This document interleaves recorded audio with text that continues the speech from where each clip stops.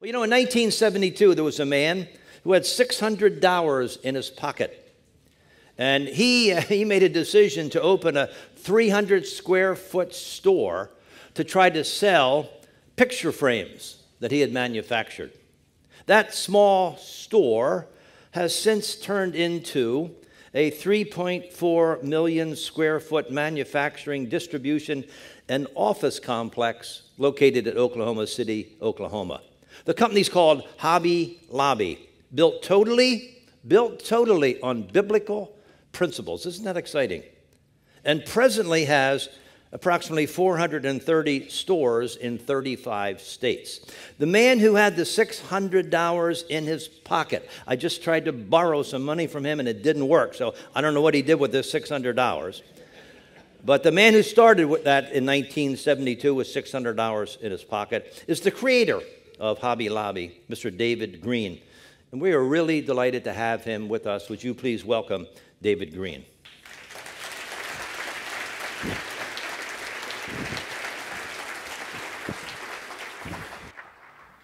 I'm always afraid I need to talk to about administrative assistant of what they might send in terms of bios.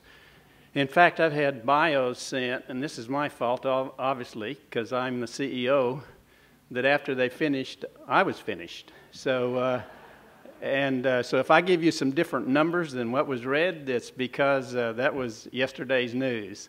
But anyway, I'm happy to be here with my wife, Barbara. She's sitting up here at the front, and I don't go very many places without her. Probably because she carries the phone, and I don't carry one. So that makes it work real good. Besides that, I love my wife.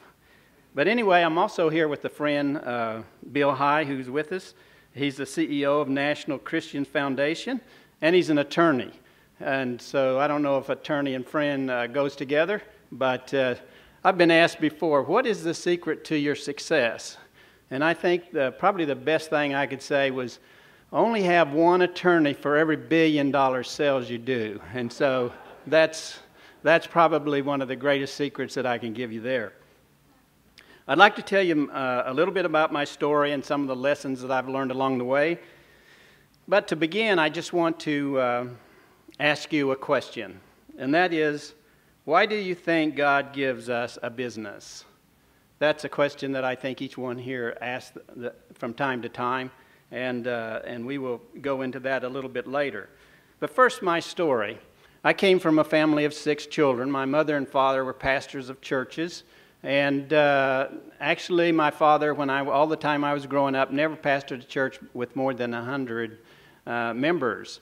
So you can do the math on that, 100 members, 8 individuals. But God had always supplied our need. It was really good to see how God would supply our need. And the prayer of my parents, and I love the heritage that I came from. Pastors that would always pay their tithes, taught us to pay the tithes. And what's so important about tithing as far as parents is concerned is it lets your children know exactly what's the most important thing in your life, and that is serving God first. And so I came up from that kind of a heritage. And I had 5 brothers and sisters, and they all got into a ministry such as pastors' wives, except myself. I was the only one that was not in the ministry in that form. And I really considered the fact that I must be a black sheep, and that traveled with me for an awful long time because God didn't call me. There must have been something wrong with me. He didn't call me. And so that was a problem for me for some time. But when I was a junior and senior in high school, school was one of my probably worst classes. And I'm sorry, I didn't like school, and so I took a class called Distributive Education where you could get out of class and you actually got credit for working. So I'm making money, getting credits for that, so it fit me well. I loved it. At 11 o'clock I was at work, and I would work probably more than 40 hours a week my junior and senior year. And because we didn't have a lot in my junior and senior year, I spent a lot of my money buying furniture for my parents. And that's how I spent my junior and senior year. But while I was working for McClellan's, which was a 5 and dime store, I met this young lady called Barbara Turner. And by the way, someone that worked in the store told me that she was interested in me. And that's my story. And but the same person told her that I was interested in her. And I think, and she believes that also. I really believe that neither one of us were interested in neither the other. And there was a busybody. But anyway, it's worked out pretty good. We've been married for 53 years, and so the gal did a good job.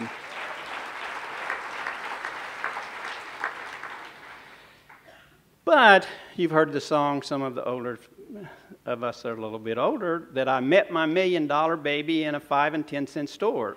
I actually did. And I really didn't know what that meant. But since I found out, she was going to cost me $1 million in shoes alone. And we have 3 children now, and we have 10 grandchildren. We have 7 great-grandchildren. And after we got out of high school, we went right into working. We moved from McClellan's to TG&Y. Back in the early 60s, it was growing fast. They were really the Walmart of the day. And later, of course, they went out of business. A lot of younger people don't even know what TG&Y is, but that's where I went to work for. And back to my wife. My wife is a prayer warrior, and she spends a tremendous amount of time in prayer. In the middle of the night, most every night, she journals, 1:30, October the 1st, whatever, and she has dozens and dozens of journals because she is a prayer warrior.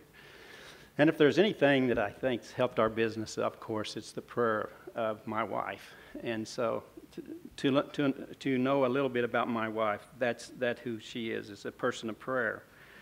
But when I moved to TG&Y, at the age of 21, I got my first store, and I remember when I got my first store, and you got to remember, we came from picking cotton, and so think about picking cotton to being a store manager at 21. That was like a big, big deal. You know, I got some keys on my belt here, and I can open the store, and I was the boss.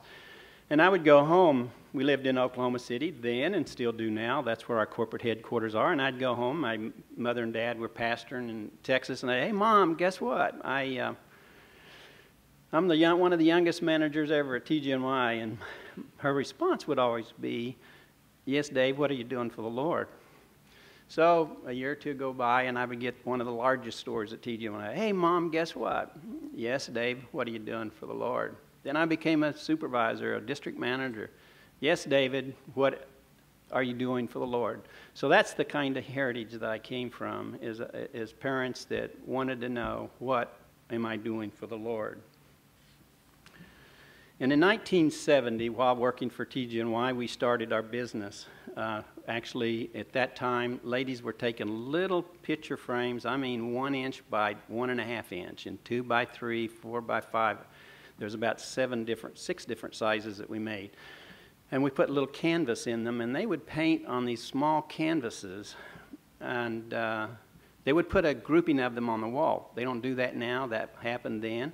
But it happened just overnight, but there really wasn't any suppliers for that. So we said, we'll make those things and sell them to the Ma and Pa's.